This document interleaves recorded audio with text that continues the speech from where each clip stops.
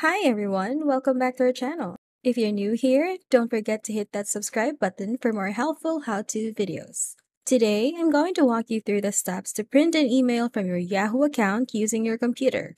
Whether you need a hard copy for records or just prefer reading on paper, this guide will help you get it done quickly and easily. So let's get started.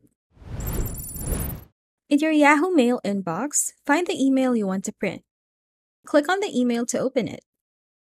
With the email open, look for the print option.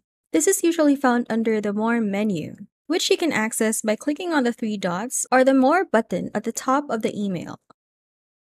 Clicking Print will bring up a print preview window. Here, you can see what your email will look like when printed. Make sure everything looks good. In the print preview window, you'll need to select your printer. This is usually found in a drop-down menu.